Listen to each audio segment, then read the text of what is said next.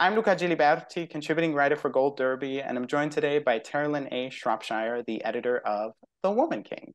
So, Terilyn, you have been working with Gina Prince Bythewood, the movie's director, for more than 20 years now, and have talked about how one of the great things to have arisen out of your close relationship is that she brings you into the process rather early. So, in the case of The Woman King specifically, how did that early involvement in production shape your experience working on this movie? Yeah, it was really incredible. We were just literally finishing our film, The Old Guard, and we were sitting in the editing room. And Gina said to me, I have our next film. And anytime a director says, I have our next film to an editor, it's always a great thing. And with Gina, especially because, when she chooses to do something, she's got something to say, and, it's going to be pretty special.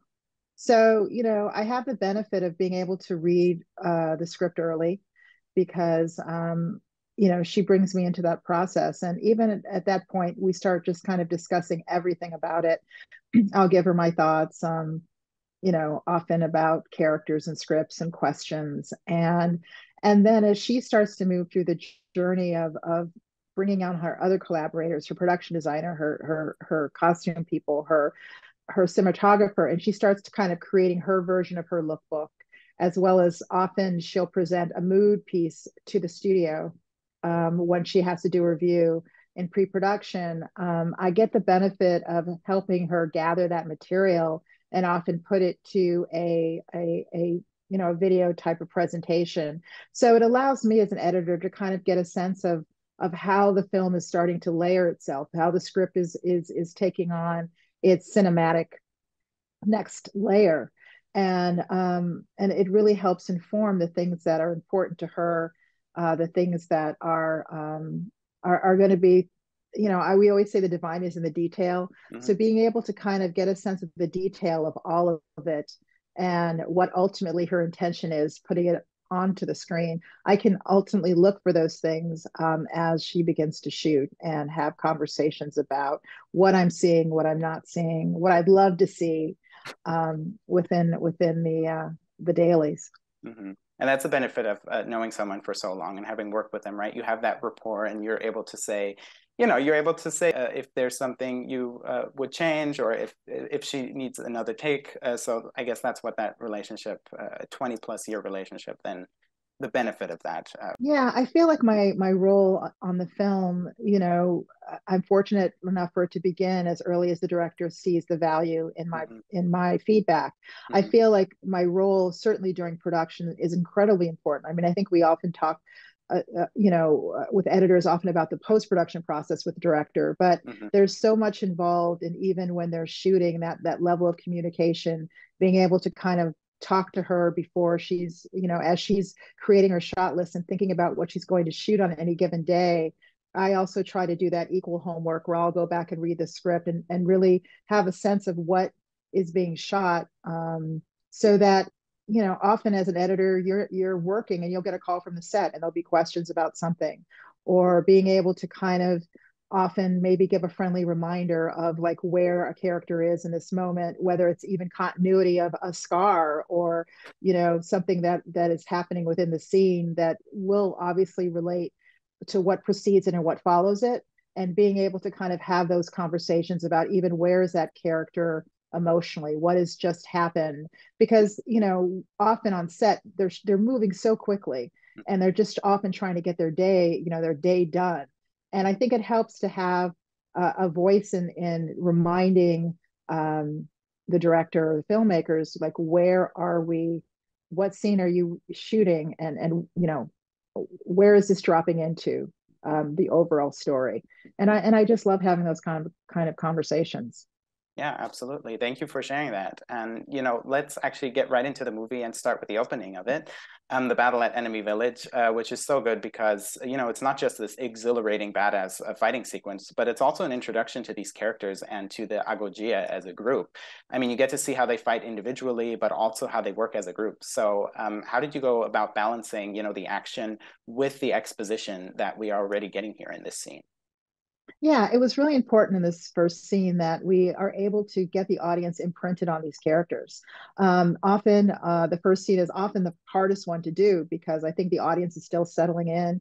They're still kind of, recognizing that actors are playing these roles. And it was very important that immediately that Viola Davis became Niska in the audience's eyes. So I think from the moment that, and this was the first thing that Gina decided to shoot. So there was that challenge as well. But I think from an editing standpoint, it was just really important that we could show who Niska was and the fierceness of who she was as a warrior. She's a woman who has trained every single one of these warriors coming out of the grass. It was important that people knew that she was the leader, and why she was the leader.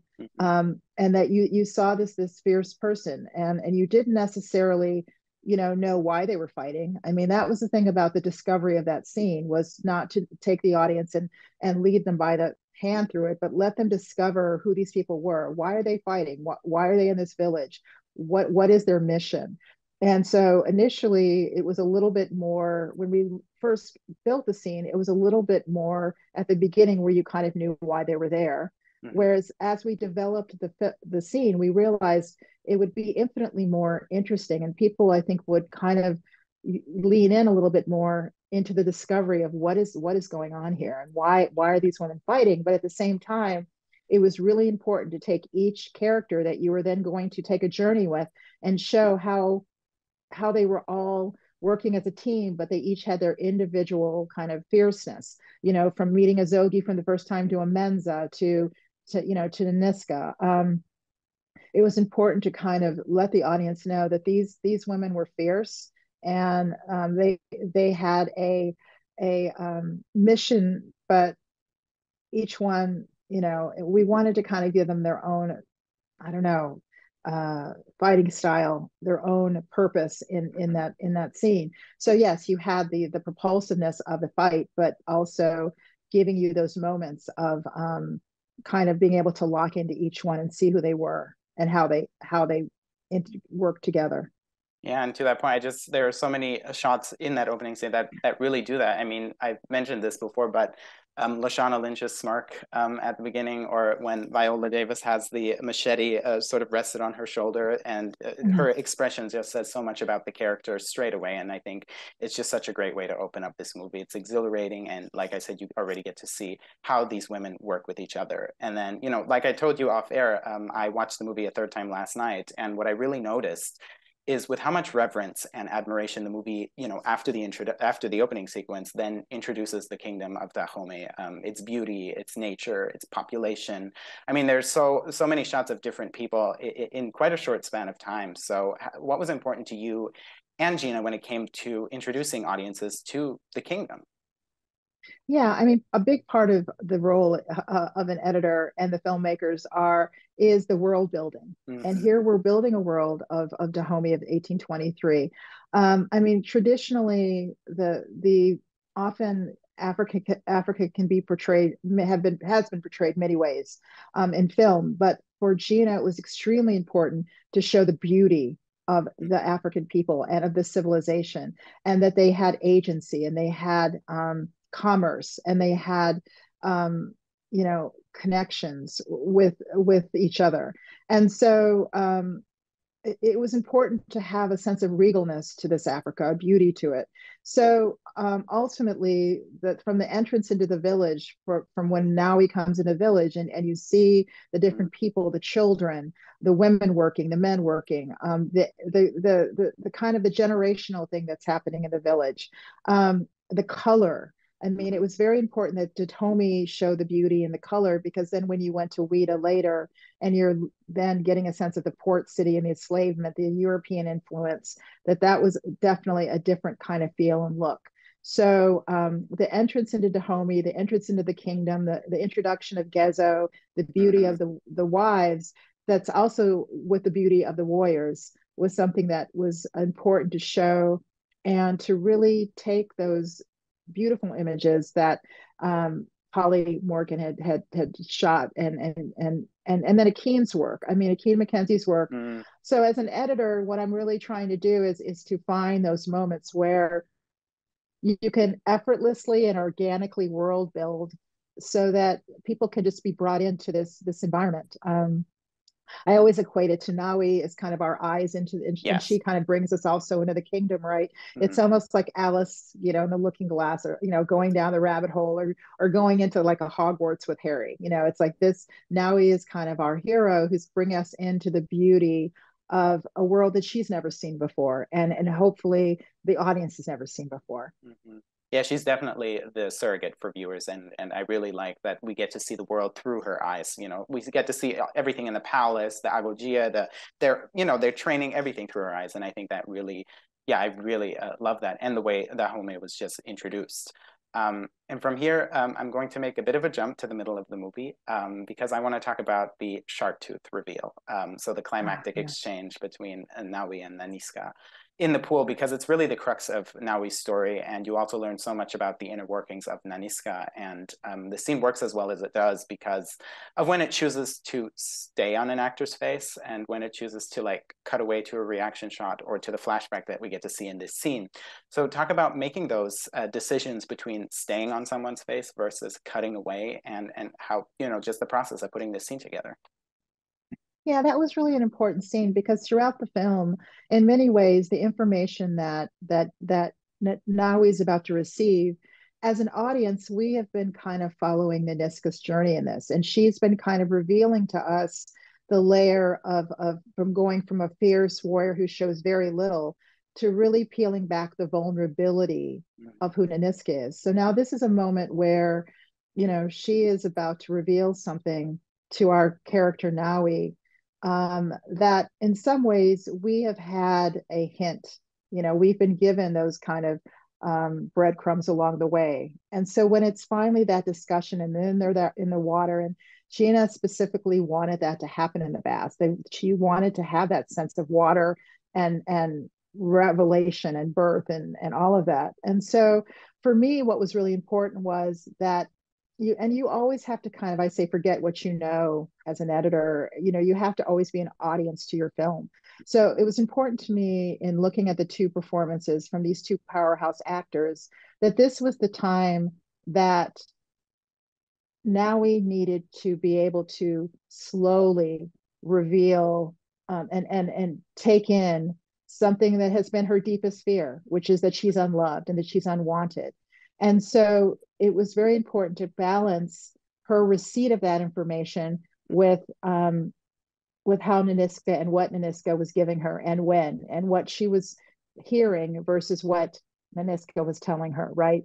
So part of that was balancing, Naui's performance, and of course Tuso was so incredible in that scene in terms of slowly, you Mm-hmm. could see her slowly processing, this is about me, is this, and I wanted to be able to stay on that, and it's always a tricky thing because often as an editor, it's not just about when you're cutting, but when you're not cutting, and Right. those moments and how long to stay in those moments.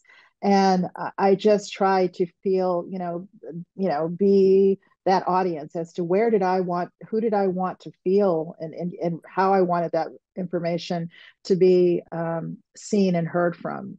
And so ultimately, that's how it began. And as Naniska is starting to tell that story, and then we're going back into the layer of that memory. Mm-hmm.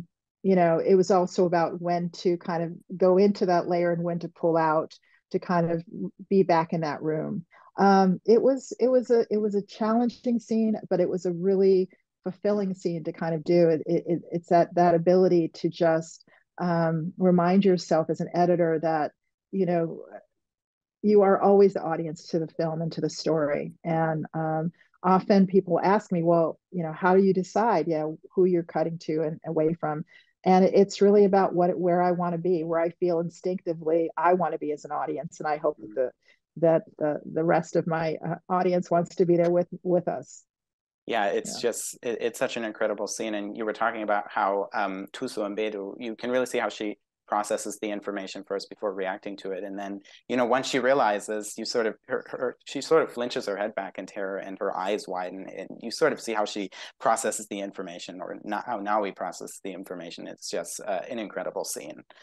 And Yeah, and for Naniska, it's a release. I mean, Naniska is yes. finally releasing something that she has been holding for 19 years. And that is equally important, which is why after Naui leaves, you hold on Naniska because she's finally in this process of release. And you have to honor that as well.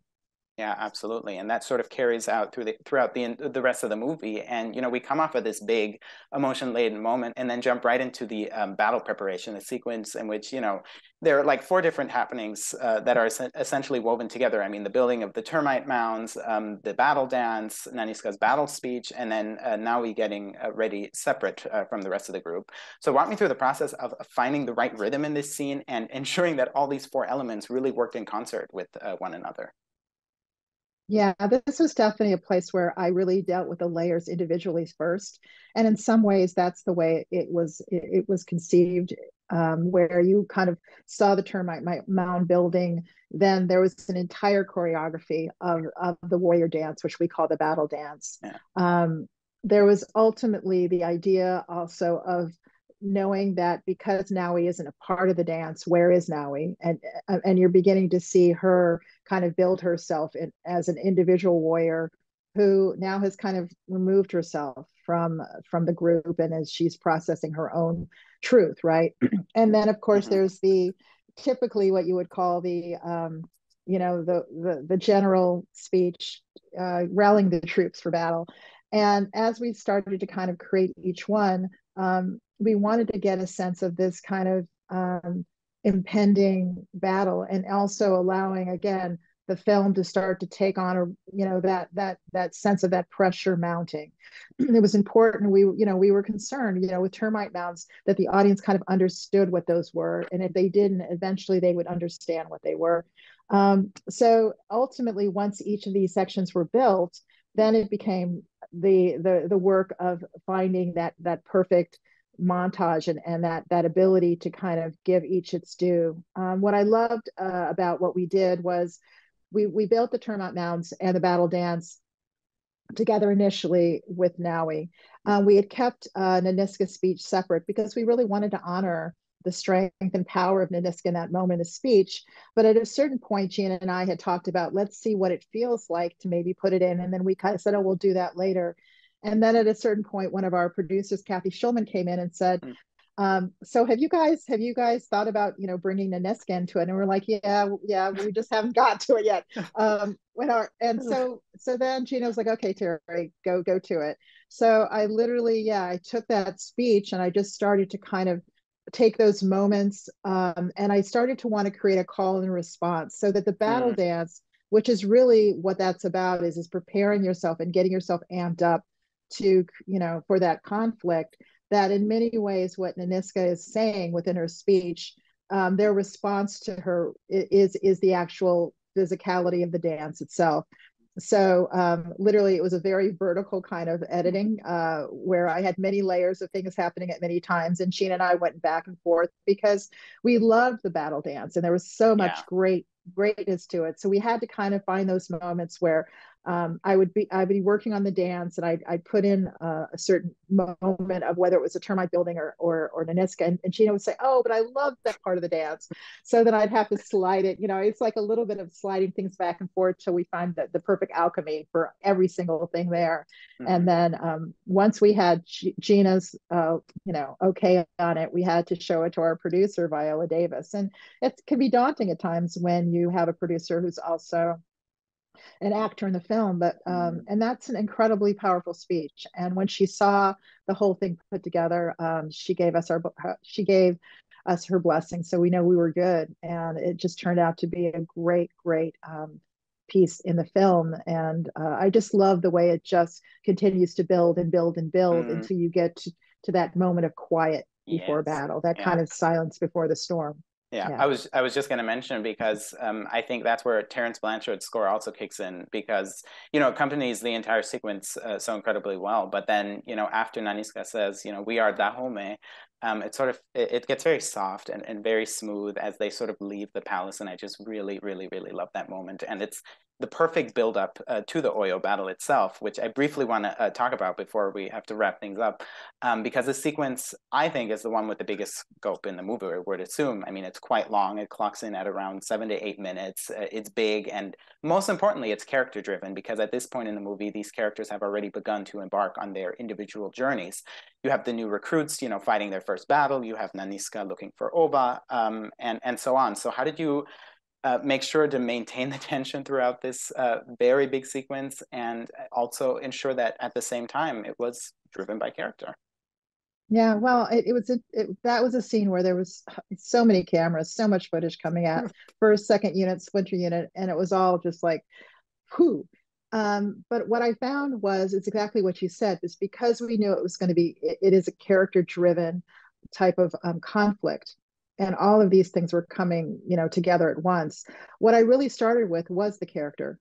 Often when I'm doing these kinds of scenes, you can always begin in many different ways. You can begin with the scope of it. You can begin with a through line of creating the arc of the fight, who's winning, when does the fight turn, those types of things.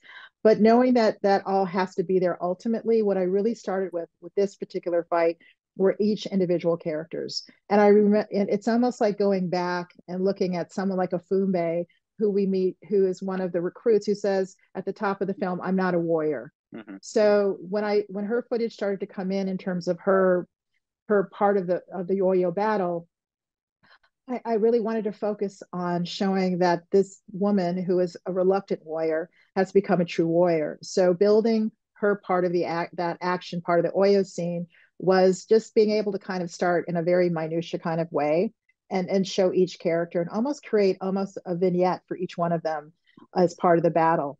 And so I found that in starting with the character and then building from that into the larger Oyo battle, ensured that I knew that I would be able to kind of take the audience through each person and their journey through this battle. And that's really how I approached it. I mean, there was so much footage, but also, within the footage, what Gina likes to do is she likes to keep the camera rolling if there's a particular choreographed motion of the fight. And so it was important, thank goodness for my amazing assistants who would kind of often also build. I mean, we had bins of each actor doing a particular piece of choreography of the fight. And because they had trained so hard, I really had the benefit of not necessarily having to cut around when stunt doubles were necessary in very, very specific places, but to be able to kind of just literally watch a particular piece of choreographed fight over and over again, find those moments, but also find the emotional moments, because these actors were just so completely into it. Their facial expressions, those moments where you could see them so focused on the fight itself. I mean, they just put in such incredible performances. And I found that if I could start in that intimate, because we always talk about intimately epic, and taking those intimate moments, those moves, and then build from that, I knew that ultimately you would get all of it. You would get the scope, you would get the story of the fight itself, but you'd also see the victories and the losses of the people that we cared about within the fight. Absolutely. And I do think it absolutely is intimately epic. That's the perfect term. Yeah. I fear we're out of time, but thank you so much for joining me today, for taking the time to speak to Gold Derby. It was a real pleasure. Congratulations on this movie again. Well, thank you very much. It's a joy, and I'm very lucky. I love this film.